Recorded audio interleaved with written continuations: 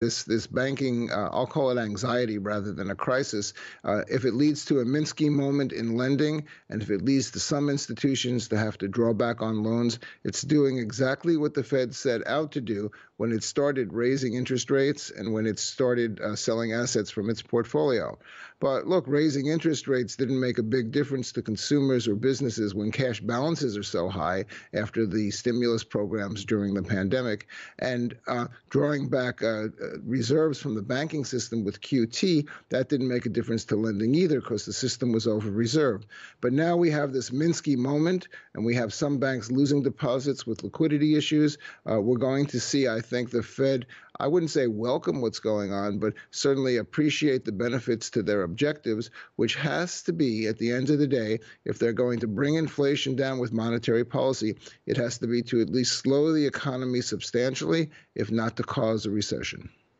Carl, very good morning to you. Look, I've been loving, for a start, the copy that Rubila Faruqi, your US chief economist, has been sending us. So thank you very much indeed for that. And there's something very logical in there that doesn't seem to me to be a Minsky moment, but seems to be more of a drip feed of a problem rather than a sudden withdrawal of credit. And this is the fact that Rubila's been talking about the fact that if you say, I mean, I'll use my example of, say, let's say there's $1 million on deposit at First Republic, and suddenly that depositor says, no, I'm going to put it at, I don't know, Citigroup or JP Morgan. That money isn't necessarily the same money available then to be lent out again, because the banks that take on deposit will become more cautious and more conservative in their lending criteria. So the crisis might not necessarily lose any money for depositors in the net, but actually where that money is put and then how that money is used creates actually tighter credit conditions. That's basically the argument, isn't it?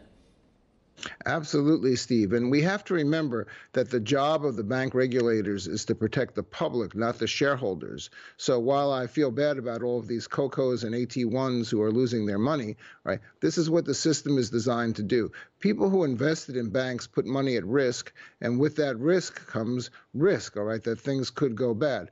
A depositor who puts money in a bank expects that money to remain available, expects the bank to be a public utility, if you will, that holds their money safely and keeps it available.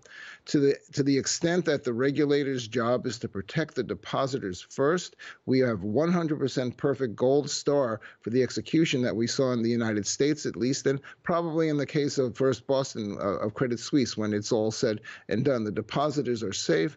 The investors lost money. Main Street is protected. Wall Street took the risk, lost in this particular case. To me, this is a perfect example of regulation. And I'll add one more thing, Steve, to that. All right. What did people expect would happen when the Fed started tightening monetary conditions, or the Bank of England, or the ECB? All right. The intent here, what that tightening of monetary conditions means, is that some businesses are going to suffer, and some of the financial institutions are going to suffer from that also, from the dislocations that are caused by that. So at the end of the day, this is what we're getting, what we should have expected all along, which is that businesses are failing, and that's helping to slow the economy. And that's what brings aggregate demand back into line with aggregate supply.